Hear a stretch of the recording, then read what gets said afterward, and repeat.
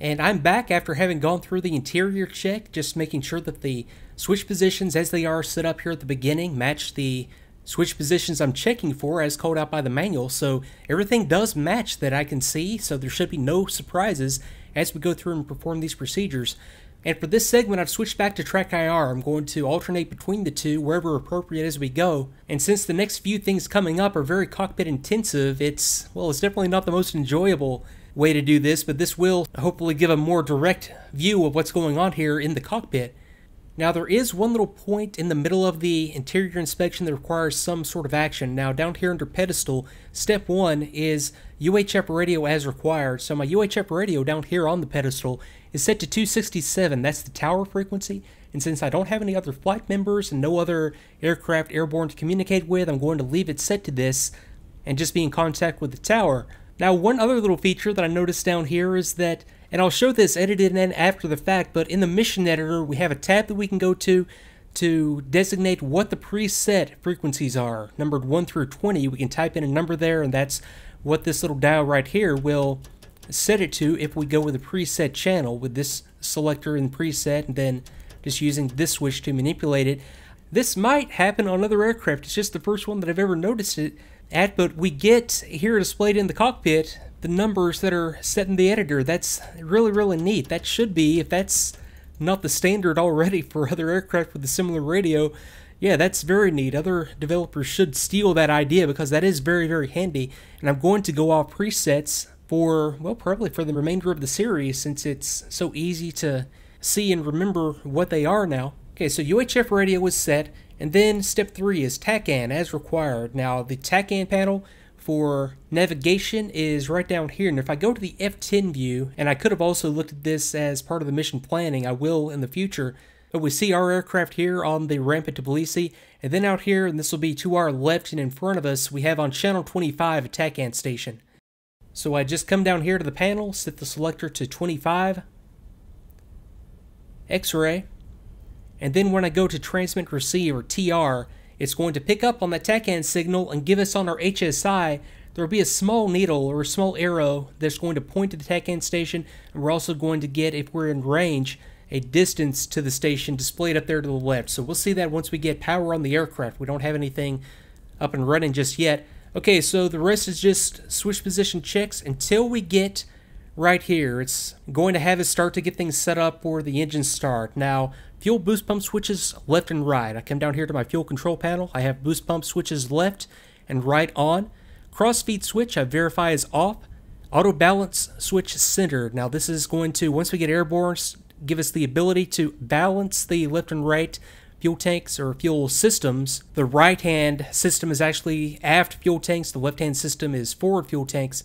So we're going to see that work once we get airborne. Okay, canopy jettison T-handle in, safety pin installed. The handle is right there, and there's no safety pin. If it's like the T-38 at least, the pin would just sort of stick straight into the jettison handle. And believe it or not, I've actually investigated 2 cases where people getting incentive rides in the backseat of a T-38 got to the point where it was time to pull the pin, and somehow or another they just ended up pulling the handle. It happened twice in like a 3 or 4 month period, and then all it really does is, back here in the inner workings, I forget exactly, yeah, I think it is a different canopy set up from the T-38, but there's it's just a little explosive squib that fires, and well, I guess just to tell the rest of the story, it wasn't even discovered until they got to EOR, and they got to the point where it was time to close the canopies, and in this case, it's just basically reach up here to a handle and pull it down manually, and the backseat of your canopy just wouldn't close. They had to abort the mission and taxi back, but yeah, that was what it came down to, trying to pull the pin, but just either got confused or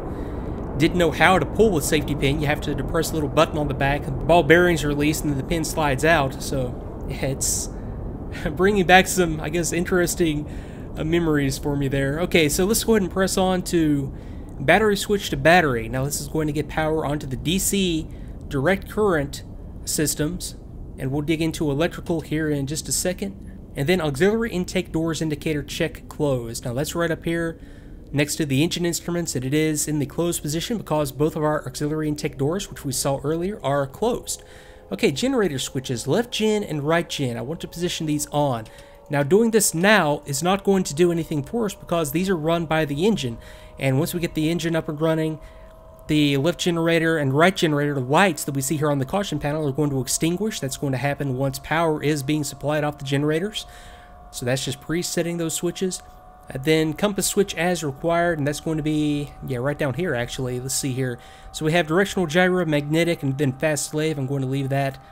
I don't know what I want to set that to, honestly. I'm going to leave it into magnetic for now. And then I think if it doesn't tell us more about it as we get into the procedure, I'll come back to this at some point and figure out what that's telling us. I mean, I know that directional gyro is going to have probably the compass up here on our HSI slaved to a directional gyro as part of its attitude reference heading system, sort of like a little stabilized gyro system that the aircraft attitude is derived from. Or I could have it working off magnetic, which is just going to be working off a magnetic compass. Well, anyway, we'll get back to that here in a little bit. Then SST-181X switch, I believe that's just some later style aircraft on the US side that have that system.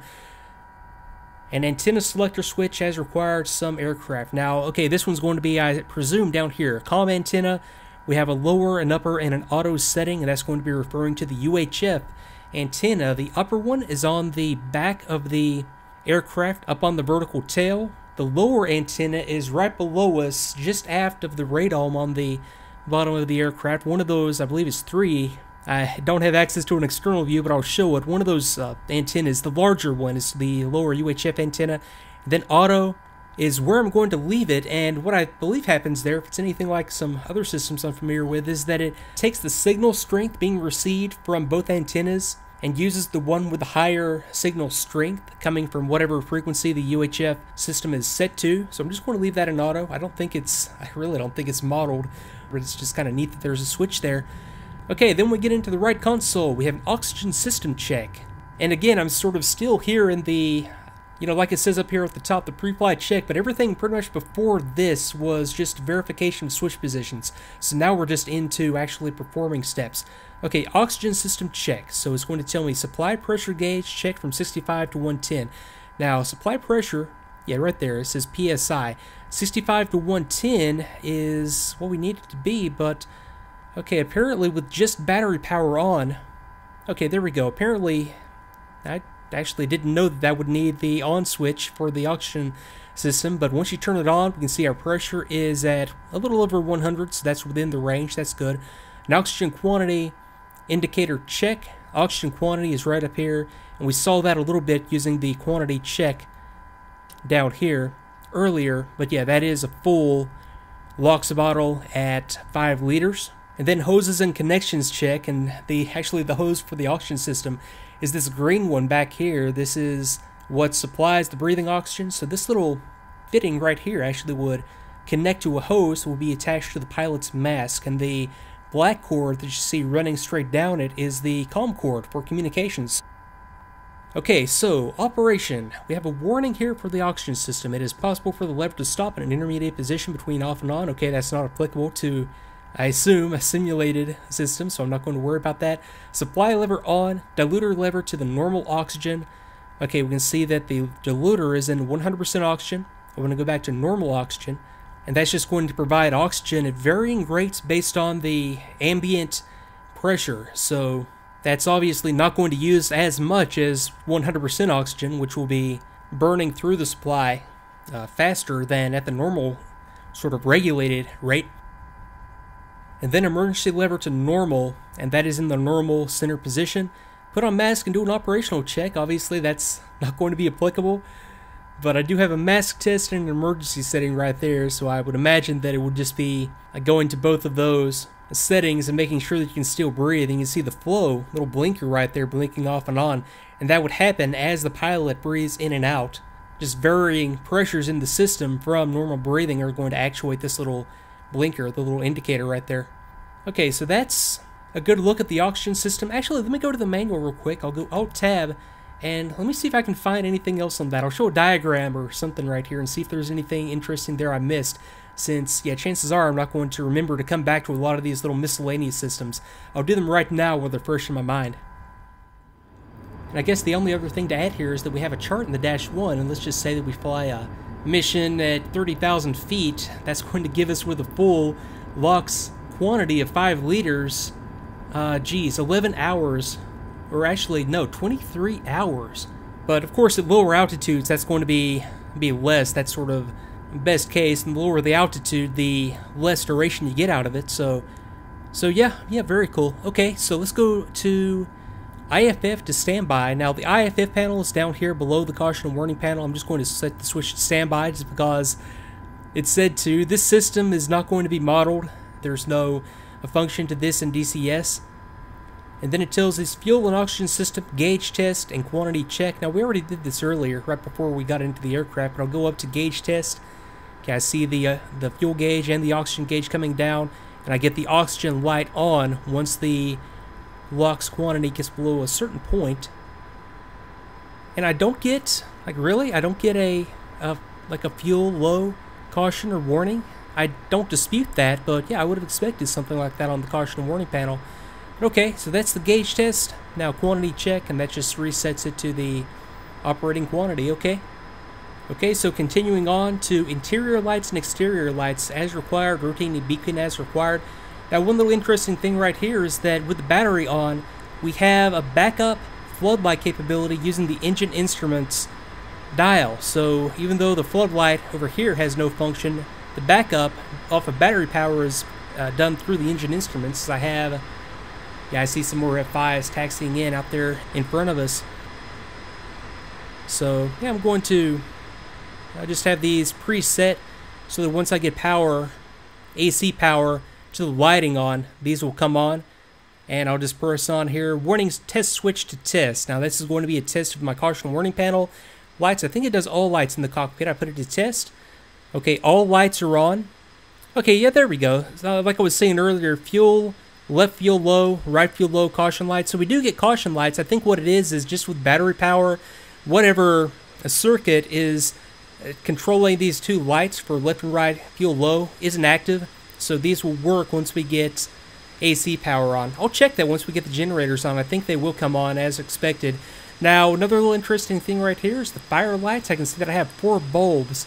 And it's going to tell us, I think, actually, maybe it's the next page. Yeah, there we go. Note, all 4 fire warning light bulbs must illuminate during the test. Failure of any bulb or filament may indicate an inoperative fire detector system. So yeah, left and right engine or bay fire detection system lights are good. And then all the other lights around the cockpit for the gear handle, the landing gear position, the caution, everything else, AOA indexer is on. Now I just release the switch and they go off. Okay, good. And then circuit breakers check. So we have 3 really big main banks of circuit breakers here. One on the left, one on the center pedestal, then one around on the right. And all the person will be checking right there is that the circuit breakers are not extended or popped, which would happen if there were too much amperage being pulled through the system.